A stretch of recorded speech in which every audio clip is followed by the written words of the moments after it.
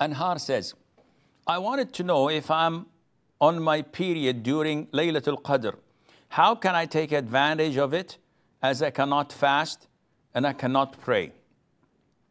It's true that you cannot pray. Fasting is done only on the daytime. So from Maghrib till Fajr, if you are unable to pray, you're able to do everything else. You can read the Quran. You can make dhikr. You can make dua. You can engage in so many good things other than the prayer. So the sky is the limit. Feeding the people who are in need, helping others, helping your parents in the house, making dhikr, reading the Quran, reading a lot of the Quran would definitely compensate for your inability to pray.